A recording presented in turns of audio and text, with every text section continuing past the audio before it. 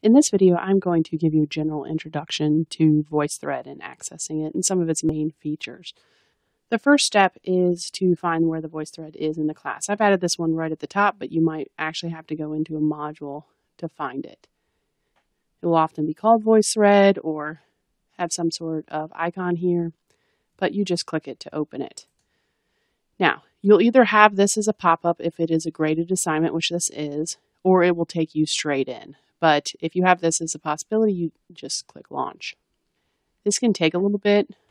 Often it takes longer if it's your first time into it, or if you just have a lag. Certain browsers tend to work better with it. I would strongly suggest if you're using Internet Explorer that you, stop using Internet Explorer, but it's not going to work well with VoiceThread.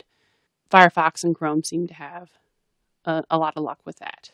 Okay, so kind of the main features of this, you'll see that there's a thread at the bottom with different posts. Most of them are me just kind of putting up posts so you get this idea of a thread. And they give timestamps, how long they are, things like that. If you have a picture in your profile, it'll show that. Otherwise, it's going to show your first and last initial. You can also see the same thing in this side menu. And you can get more information if you click the pop-out arrow here. You can search people that way. You can see more information there. Some of the really helpful things for if you're creating them are kind of the times associated with it. It's not uncommon for instructors to have specific time links that they're looking for, and that can let you know.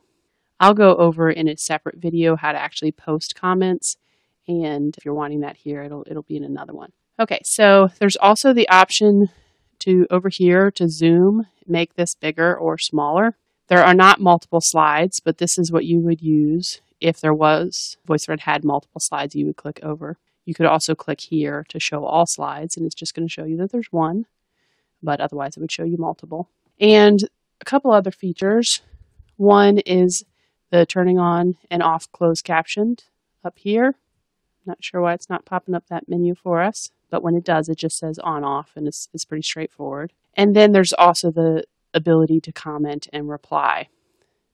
Down here is the comment area, and if you have a video or audio over here, reply here. And I will go into much greater depth on how to do that in separate videos, but that's kind of the main features of anything that you will use in VoiceThread.